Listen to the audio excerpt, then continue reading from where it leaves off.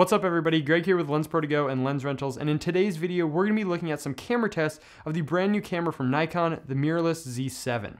We're going to look at two different tests. The first one is the high ISO performance, going from 100 ISO all the way up to 56,000, and then we're going to look at the exposure recovery, so shooting some footage with it over and underexposed and see how much we can actually bring back in post-production.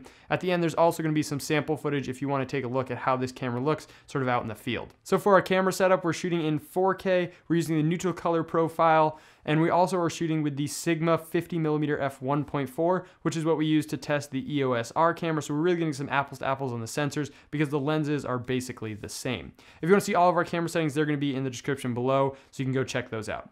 So let's roll this first test looking at the high ISO performance. So starting at ISO 100, we're going from a neutral color profile to a graded, more contrasty image. In the upper right hand corner, you can see a 300% crop in on the chip chart there, just so you can see in better detail what the ISO levels and the noise is actually doing. Going up to 200 ISO, we're not really seeing any shift or any added noise in there, so this is still a really clean image. Going up to 400 ISO, which is another stop, we're not getting any noise in there as well, so this is still a really clean image, and this is definitely usable. Going up to 800 ISO, this is still a very solid image, and we're starting to see a tiny bit of movement in there, but this is totally acceptable and definitely usable. Going up to 1600 ISO, another stop, we're starting to see a little more dancing in those shadow areas, but there's no color noise that's being introduced. Up to 3200 ISO, same thing, a little bit more dancing and moving around in those shadow areas, but no color noise. Up to 6400 ISO, even a little bit more dancing, we're still having some natural looking green, and we're not getting those crazy colors added in. Up to 12,800, we're definitely starting to see a little bit of softening up of the image, and we're seeing a ton of dancing around in those shadow areas like you can see in the black chip in the crop in, but still no color noise. And this is with the noise reduction in camera turned off, so we know we're not getting any cleaning up from that. It's just a really solid noise floor. And then up to our last ISO level at 25,600. This is really impressive that this camera is going up this high and you're not even seeing a color shift and really no colors introduced with those magentas and greens. So that was the high ISO performance of the Nikon Z7. Next up, we're going to take a look at the exposure recovery over and underexposing the image to see how much we can get back in post-production. So we're going to start at our correct exposure. We're at an f8 1/40th of a second, and we're going to go to our underexposed image first.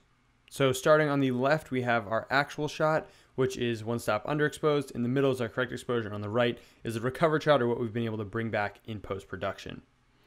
So going to 2 stops under, we're still able to bring a lot of this detail back. You're not really seeing any color shift in the shadows as well, which is really nice to see.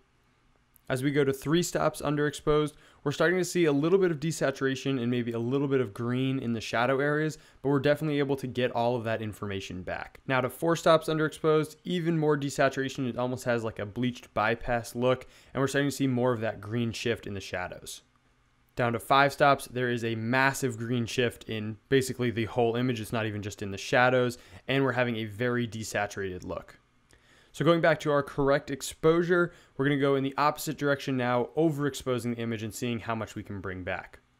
So starting with 1 stop overexposed, you can see we're already starting to lose a little bit of detail in those brighter areas. If you look at the paint chip right over my left shoulder, you can see we're starting to lose a little bit of that inner circle. Going up to 2 stops, we're losing a ton more detail, a lot in the face, and basically any of the brighter areas of the image. Going to 3 stops, even more so. This is basically completely washed out and totally unusable at this point. Even 2 stops over was was pushing it pretty hard. Now to 4 stops, almost completely white on the actual shot, and we're not able to get any of that information back. And this is partly due because we're not shooting in a log profile. And then we're going to go to 5 stops, washed out, and recovered shot, totally unusable. Just good to throw in here so you can see how it actually handles. So that's going to wrap it up for all of the camera tests of the Nikon Z7. I hope you guys are getting a lot out of these tests, and if you want to try the camera out for yourself, there's going to be links in the description, so definitely go and check that out. If you guys have any questions about the Nikon Z7, make sure to leave those in the comments. If you want to see more videos just like this, make sure to let me know by hitting that like button. Subscribe to the channel for new videos every single week, and I'll see you in the next one.